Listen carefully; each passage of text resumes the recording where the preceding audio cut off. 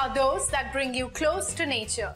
Hello and welcome to the Interior Show. I'm Aditi Singh, and joining me on the show today we have an architect, Rubel Dhuna, whose philosophy of design revolves around celebrating nature.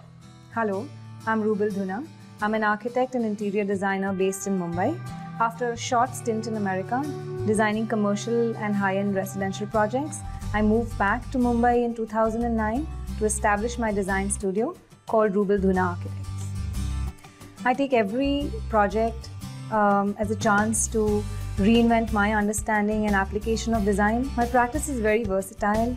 Over the past 7 years, we've been working on a wide range of projects. We've designed luxury apartments, commercial spaces, and high-end retail outlets. One of my favorite projects is the Bandit Queen showroom. Bandit Queen is a high-end home linen brand. Apart from this, we've also designed a line of products for Nomad 97% India, which went on to receive the Edida Award in the product category. A well-designed space is a perfect balance between materials, colors, and texture. I try and bring in subtle sophistication and elegance to my spaces. I consciously refrain from overdoing. Hi Rubel, thank you so much for joining us today. Hello, welcome. Now Rubel, tell us something about yourself. Let's talk specifically about what inspires you the most. Well, I would say my inspiration comes primarily from the context, the outside environment, the sounds, the light in a space. Also, the client's aspirations are very important for me. Yeah. And I try and create efficient spaces based on their aspirations. Okay, so you talked about playing with light and sound, and these are natural elements that are part of your design, and I can see a lot of that in this office, in this beautiful office, a lawyer's office that we're sitting. Like, I have to say, it's anything but mundane. The first thought was, we wanted, as soon as one enters the space, we wanted to experience the entire volume, and of course appreciate the outside. So we tried and created fewer barriers. We've moved the storage to the two walls that were available. So like you see, we showcased the books to one side rather than creating barriers in the space. We wanted to keep the palette very simple and restricting it to about 2 to 3 materials, because the books were going to play, all the color was coming from the books. So we've kept it neutral and natural, and so the wood floor adds a touch of warmth. And a soft texture on the walls was all that we wanted. Yeah. So Rubel, I really want to go around this whole space and see how you've done it up. So where do you want to take me? Let's move over to the reception. Let's start there. Okay. So Rubel, you've got me to this beautiful reception area of the office. I have to say, it doesn't look like it's a reception space of a corporate office, because usually it's quite boring. Now tell me, how have you done this up? Well, we had a really tight corner for this informal meeting space. What we did was, firstly, we've put in a round table so that the corners are free to move around. Also, we've added this mirror on one wall. What this does is it reflects this beautiful library, and it brings the greens inside. Also, we've sourced these chairs. It was actually a find from a flea market, and we had to scrape them down completely and repolish them to match the floor. Okay, and they have a very antique finish to it, a look. They are. Also, because they are rounded, it works really well in this space. We've also molded the little Carrara marble to soften the edges. So that's the tip you would like to give to people who have smaller spaces. Don't go for rectangular edges. Don't go with edges. Go for circular shaped tabletops or chairs. Now tell me about the books. I think they really add a lot of color to this space. Well, in any lawyer's office, you have a lot of books that one can showcase, and we did segregate these sets of colors on this side, and we've used the mix on the other side. Okay. The library was designed in a way that we optimize the storage. Now Rubel, before we move on to the other side, one thing I've been meaning to ask you is that this office has a high ceiling, right? Now, and there's a door that actually extends from the floor till the ceiling. How did you manage to get a door of this size? The client had found these really beautiful old teak panels, again in a flea market, and he wanted to use this somewhere in this space. Okay. They were quite short, about 7 feet. After a lot of trials and errors, we decided to combine the panels up and take it all the way up to the beam. Okay. We had to, scrape it down. We've lime washed it and polished it. Now, as we enter through that door, there's a huge space, and on one side there are spurts of colors coming through the books. Why talk about all these elements standing here? Let's go further and check it out and have a look at them more closely. Sure. So Rubel, first thing that's very striking in this room is the view outside, and that was the first major design element. And you've treated the wall in a way that the view outside actually, becomes part of this decor. So tell us about it. We've aligned each of these partitions right under the beams so that the window becomes the center of the space. Okay.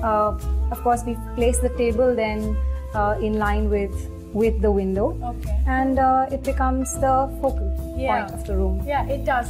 But why such a huge table? Is it because there was a lot of space available? No, in fact, in the brief, they needed a table because they have meetings with about 12 to 15 people at one time. Yeah. And therefore, this was one of the important, the starting point of designing the office was to provide them size of the boardroom. Okay. Now, let's move on to the boss's room. Now, since that's his personal space, I'm sure you have done things differently there. So, what is it that makes his own space? Well, what we've done is we've given him a statement table, centered it to the room, with a nice antique glass light that hangs on it. Yeah. Well, the backdrop is a contemporary library. Yeah. It holds a lot of his curios, his finds from his travels. Well, thank you for showing me around this beautiful office that is not corporate at all in its look and feel. And there happens to be another office on the same floor that you've designed, which is relatively smaller. So what I want to check out is how you've managed your interiors around that space. So let's go ahead. Sure. So Rubel, tell me about this office space. One quick question is that how did you go about designing the layout of the space, keeping the space constraint in mind? As we enter into the space, we move along a curved partition, at the end of which there are 2 doors. So the door leads to the meeting room, and we have a tiny reading room here with the library, and those steps lead up to a loft. Okay. Well, starting with the elements, the design elements that, are quite different from the ones that we saw in the previous office. First thing is the flooring. Now, you have printed tiles. Could you tell us a bit more about it? Well, since the space is small, we had mutually agreed to go all white. We've added a dash of color on the floor. We've used these beautiful cement tiles from Bharat Flooring. So we picked up the grey from the floor, and we've done the table in micro concrete. Okay. What this does is it doesn't add another element. We've restricted the color palette to about 3. There's the wood, the grey. Right. This parabolic light was designed at the office. We've used paper veneer for it. Okay. We went through a lot of options again for light for this space, but it was adding another element. So sticking with our color palette, we've used wood. Rubel, coming to the loft, what's more interesting is, I think the staircase. I've never seen a staircase of that size, but how do you ensure that it's sturdy enough to take the weight? The steps are such that you can put in 1 foot at a time. Yeah. We've also put a handrail so that it's easier to get on in that fashion. We've utilized the underside of the staircase with these beautiful cane boxes. Yeah. I think again it goes really well with the decor. Yeah. All the other loose stuff can go into it at the end of the day. Well, Rubel, thank you so much for getting me to this office as well. You've shown me 2 spaces that are distinct in size and nature and design as well. But what's more interesting is that moving ahead, you will be taking me to a house. I want to see how you combine your design sensibilities there. So let's go ahead. Sure, come on.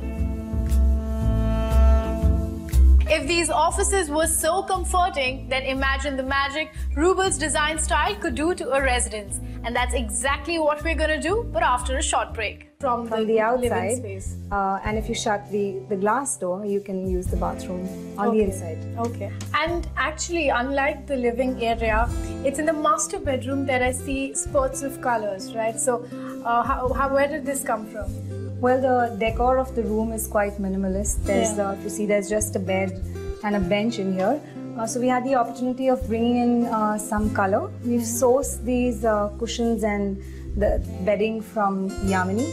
It's a home linen brand, which does 100% cotton fiber with traditional techniques and contemporary prints. All right. Now, as you mentioned that the space has a very minimalistic setup, which is why I can only see one bed on one side and there's a small bench on the other.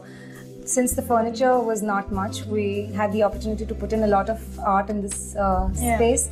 Like you see, every wall has an assortment of art from various contemporary artists. You know, usually we see people experimenting a lot with headboards, but you went ahead with something straight-lined. Another interesting aspect to this piece of furniture is that, you know, the legs were found first, and we've just very simply put ply planks on it and polished it, and just taken that through on the headboard with a teak wood edging. Okay, wow. Usually, you know, we see that a bigger element comes first and the detailing is added later, but here the legs it's been the other way around. Now talking about the balcony outside, I think it's a sprawling balcony and not many people have that privilege.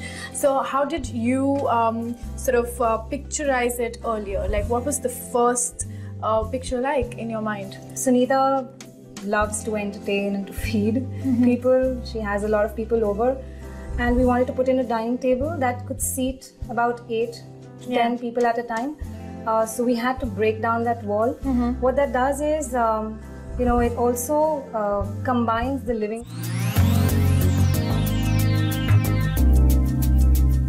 of objects that she collects on her travels, and you know, we had to make sure that every piece of hers gets its place, and so that one can appreciate it. Okay, and a great example of that is this wall.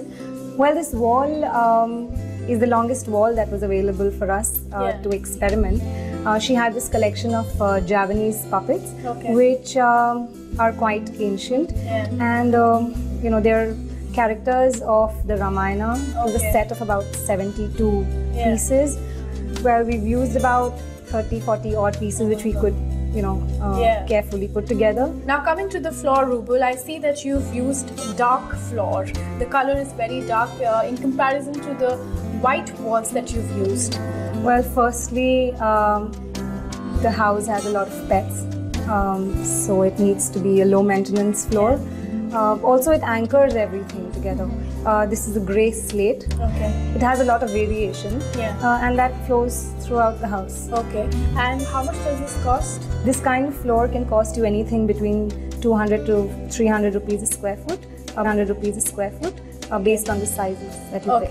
Rubel, I can see a couple of antique pieces of furniture. Now, this was something that she already had, and you furniture accordingly. So tell us about the sofa over here. Well, she had these few chairs which she's picked up over the past 25 years. Some of them are from Kerala, like this massage table here that we've converted into a center table now. Now, what makes these puppets really stand out is the kind of lighting you've used to. So tell us about that. There were two reasons why we chose the spotlights in this space.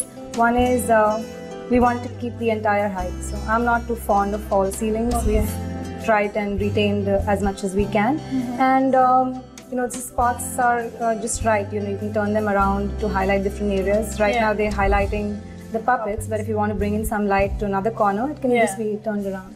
So you haven't used too many chandeliers or heavy things? No, we just tried and kept the lighting very architectural.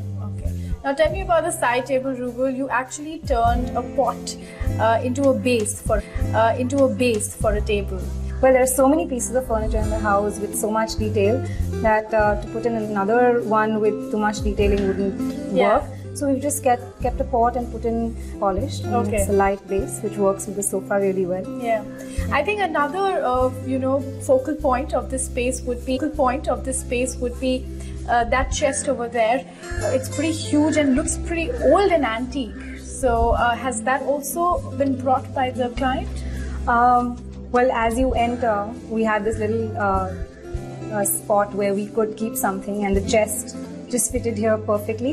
It's actually an original dowry chest that was given to brides in Kerala. So it's picked up a long time ago. Rubel, now that side of the room looks really inviting. There's actually a beautiful sea view, and you've turned that into a really cozy study room. Well, actually that used to be a bedroom. What we've done is we've broken down the wall and put in 2 sliding partitions. This gives you the flexibility to combine it with the living space when she has a lot of people over. Everyone spills onto that side for the view. The windows were brought down all the way to bring in sea view. There's a lot of sunlight coming in through that window, so we've draped it with these bamboo blinds. That adds a lot of texture to the room. Yes, it does. In fact, when in the evening, when you have sunlight falling in, it creates a beautiful patterns. Yes, beautiful texture and pattern, as you said, inside. Now, starting with the bookshelf that you've created for her. Around the couch. For that, also, the focal point of that room would be Sarnath Banerjee's graphic library around the couch. For that, also, the focal point of that room would be Sarnath Banerjee's graphic artwork, 88, and the couch just nicely fits into that. Okay, so Rubel, having looked at the common area, I'm actually eager to see how you've done up her master bedroom, because she has a great taste in art. So I really want to see how you've complemented that with your designs. Sure, let's have a look. So Rubel, this happens to be the master bedroom. The first thing that I noticed when I entered was that there are actually 2 doors. Well, there is a bathroom in the middle of that corridor. What we wanted to do is give them the flexibility to use it to the outside. Once this bedroom door shuts, you can use the bathroom from the outside. Space. And if you shut the glass door, you can use the bathroom on the inside. Okay. And actually, unlike the living area, it's in the master bedroom that I see spurts of colors, right? So, well, the decor of the room is quite minimalist. There's, if you see, there's just a bed and a bench in here. So we had the opportunity of bringing in some color. We've sourced these cushions and the bedding from Yamini. It's a home linen brand which does 100% cotton fiber with traditional techniques and contemporary prints. All right. Now, as you mentioned that the space has a very minimalistic setup, which is why I can only see one bed on one side and there's a small bench on the other. Since the furniture was not much, we had the opportunity to put in a lot of art in this space. Like you see, every wall has an assortment of art from various contemporary artists. Usually with headboards, but you went ahead with something straight-lined. Another interesting aspect to this piece of furniture is that the legs were found first, and we've just very simply put ply planks on it and polished it, and we've just taken that through on the headboard with a teak wood edging. Teak wood edging. Wow. Usually, we see that a bigger element comes first and the detailing is added later, but here the legs it's been the other way around. Now talking about the balcony outside, I think it's a sprawling balcony. Not many people have that privilege. So how did you visualize it earlier? Like, what was the first picture like in your mind? Sunita loves to entertain and to feed people. She has a lot of people over, and we wanted to put in a dining table that could seat about 8 to 10 people at a time. So we had to break down that wall. What that does is, it also combines the living space and with the balcony, and there's an extended seating further up. At point of time, she can have a gathering of 30-40 people. And since a dining table is in a balcony, what I noticed was that you've covered the ceiling with a thin layer of sheet. The beams that you see are structural. It's a coffered slab and it was meant to be open. However, to you'll be able to use the terrace at all times. We've covered it with a polycarbonate sheet that just softens the light in this space and makes it a weatherproof terrace to use at all times. Okay. And moving further into the balcony, you've also given a bar unit to her, and right above the bar unit, I saw an interesting assortment of really antique looking kitchen accessories. Under the bar unit is the utility section, and above it the mural kind of thing that you see is actually really old wooden cooking utensils, and she was just about to throw them and didn't know what to do with it. But I thought, placing it in an interesting pattern and putting it up on the wall. Yeah, so you got hold of her at the right time. Okay, well that really worked. I think that's a piece of art in itself, and that's the highlight also. Now, Rubel, thank you so much for taking me around this beautiful house. I think it's as modern yet as earthy as it could get, and you've combined the two very beautifully. Now moving ahead, we're gonna have some viewers' queries coming your way, so I need you to gear up for that. Sure. Well, with that, it's time for another breather on the show, but don't go anywhere, because on the other side, all that you ever wanted to know about having your own mini library, well, that's coming up in just a bit. We do really slim skirtings. I use a lot of teak wood and polish. It adds a lot of warmth to it. It does work out less expensive because there's no civil work involved. You can just slam a wooden skirting onto an existing wall. Yeah. Welcome back. Now, how many times have you thought of having an exclusive library to yourself but discarded that idea because you didn't have enough space? Well, worry no more, because Rubel is here to tell us how you can utilize your space efficiently to create a mini library of your own. Well, Rubel, in Mumbai, you don't have enough space, especially in 2 BHKs, right? Now, is it still possible to carve out a library? Well, you can always find a nice glass cabinet in Chor Bazaar where you can stack your books. Also, you can combine it with your entertainment unit. And you can always intersperse books with curios. That just breaks the monotony of the whole thing. Okay. Now, can one actually experiment with bookshelves to an extent that it can act, as a design element in itself? Well, you can create bookshelves with various materials. You can have, just teak wood shelves. You can do that in metal if you want a contemporary, sleeker look. You can put them in vertical cabinets if you want to save up on floor space, or go horizontal and under a television unit. And there you have a library. And combine it with all your gadgets. Okay. Well, thank you for all that information on library and designing bookshelves. Now, with that, we move to the viewer's query. So, are you ready for the first question? Okay, so Saloni from New Delhi writes into us mentioning her new apartment has got a spacious bathroom. She wants a hammam vibe for the bathroom. How can she work around it? Well, the way I would design it would be I would go all natural stone. I would do a built-in bathtub, lots of built-in niches where one can put in candles and incense. So natural stone is the trick. She should stick to natural I would pick up a natural stone with a good grain. Okay. Also, one could do a really nice, interesting light in the space. With controlled automated lighting. Okay. So you can change the mood. You create a beautiful effect, and she can spend as much time as she wants in hammam. Now, let's address Kalpesh's query from Mumbai. Apartment gets too many cracks. How do I resolve this issue? I'm not a great fan of false ceilings, but if one has to do it, I would keep it as minimal as possible. One way to still have the sense of the height is to keep the false ceilings a little off the walls and add a cove lighting in it. Okay. Well, now let's address Sushmita's query from Kolkata. She writes, asking if there are other materials apart from marble for skirting since it's expensive. If yes, will the other materials affect the aesthetic of the skirting in the house? Well, earlier the skirtings would be 6 inches like we used to have it in our homes a while ago. But now we do really slim skirtings. I use a lot of teak wood and polish. It adds a lot of warmth to the space. So in comparison with marbles, you think wood is relatively less expensive?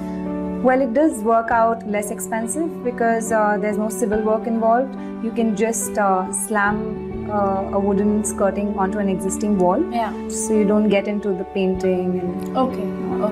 So, well, she should definitely go ahead with wood in that case. Well, with that, we come to the last query of the day, Rubel. Suhail writes to us on Facebook and he says, I love meditation and yoga. I have a corner in my new house for the same. What kind of color palette and accessories should I opt for my new meditation room? I would just keep the room really clutter-free, as white as possible, do sheer curtains, and maybe just a floor bed, a floor cushion where one can sit and relax oneself. Okay, so he needs to make sure that there are not too many things around him. A clutter-free space would be nice. Okay. Well, thank you for answering all those queries, Rubel. With that, we come to the end of the show, and I must thank you for spending your day with us. And it's surprising how you've done up a corporate space just as well. You've beautifully done up this residence over here. Thank you so much. It was a pleasure meeting you. Thank you. Well, the last half hour did give me a fresh perspective on the use of natural materials for interior design. With that, it's time for a wrap, but we'll be back next week, same time, with yet another episode of The Interior Show. Until then, goodbye and keep watching Magicbricks Now.